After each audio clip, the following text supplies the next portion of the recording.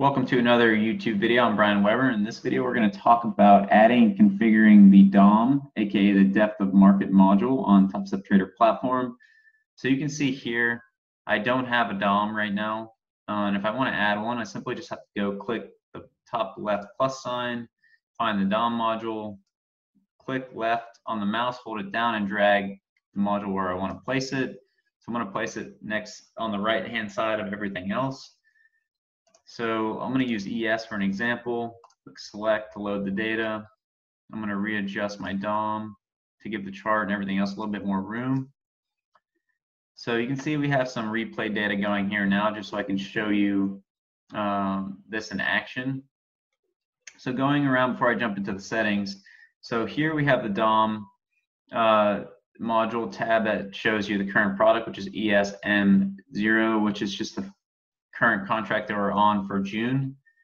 We have the actual name of the contract, the E-mini S&P 500. You have position, and below there, the 0 will actually change based on how many contracts you're entered in an active position. You have your P&L and dollar amounts, and you have a quantity of how many contracts you will enter or exit, buy or sell, based on you clicking the DOM here. So we have buy market, which will pretty much get you in at the best offer price. So that will make you go long, and sell, pretty much you'll hit a bid and you'll get filled in a short position. And the middle button here has quite a few different types of settings you can have. So exit at market and cancel all. So this will flatten your position. This is also known as flattening.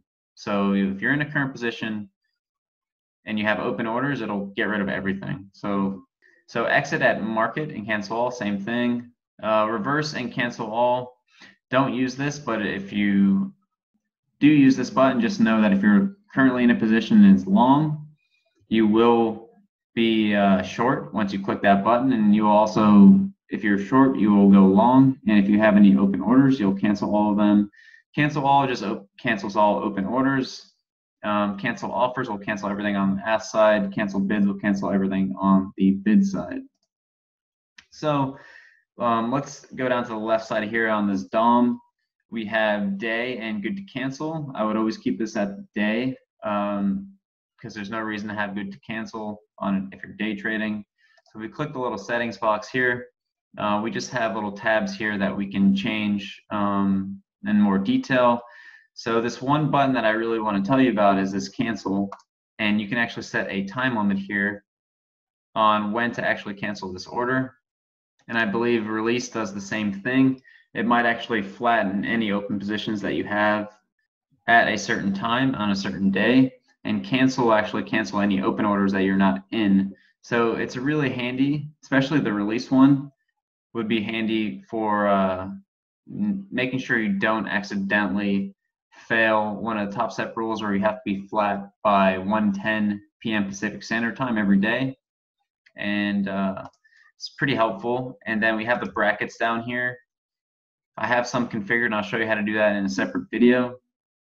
So if you don't have a bracket and it says off, that means if I enter an order, it's going to be naked with no profit target and no stop loss. Click settings here. This is actually where you'll configure the brackets, but I'll make another video on how to do that. So let's jump into the top right here on the DOM.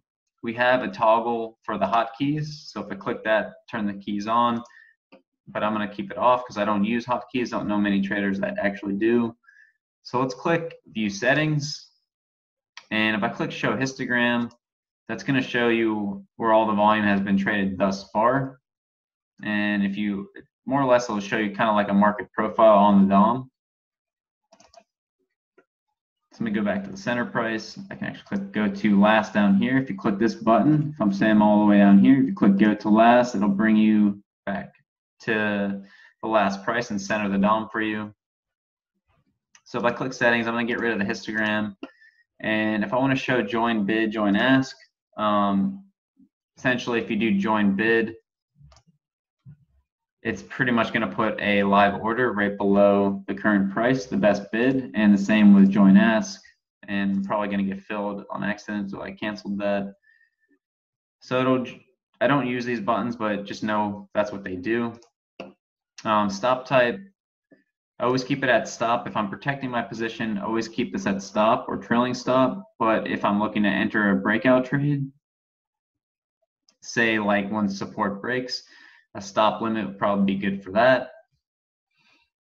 And a trailing stop limit potentially if you're just setting the trade and coming back to it later. But whenever you're protecting a position, make sure you always have either stop or trailing stop set, because in higher volatility markets, it's possible that a stop limit could be skipped and you could still be in a trade when you should be taken out. So let me get rid of this show join bid and ask. Let's go to the settings here. So this show bid / ask histogram actually shows you the 10 ticks above and below the current price. It'll show you how many orders are on the ladder. If you prefer to show your P&L in ticks as opposed to a dollar amount, click that. Notice how I'm actually just going to enter position by market here. And notice how it says ticks now, right below the position I have. It'll be because I only entered one contract. If I enter one more, now my average is 2 at 29.33 and I'm down 4 ticks because 2 ticks times 2 contracts is 4. So let's go back to the settings and let's put that P&L back in dollar amount because that's what I prefer.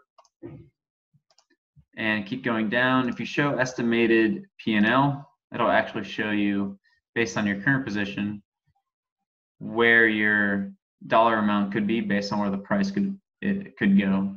So you can know how much you can lose and you can know how much you can gain without having to do the math in your head. But I'm going to get rid of that. And if I want to show chart indicators, I can click that button. And I have to actually add a chart indicator over here. So I'll do that by adding an exponential moving average. I'll just do like a 20. And notice how it didn't show up over here. And that's because if you look over here, there are these things where you can link the charts together. Notice how this is green. It's kind of like Thinkorswim if you've ever used it. So we have this one set at the green tab, and I have to go over here to the DOM and do the same. Click that, and now you can see the EMAs showing up here at 34. So without looking at the chart, you can actually have the indicators, the values of those indicators plotted on the right-hand column here.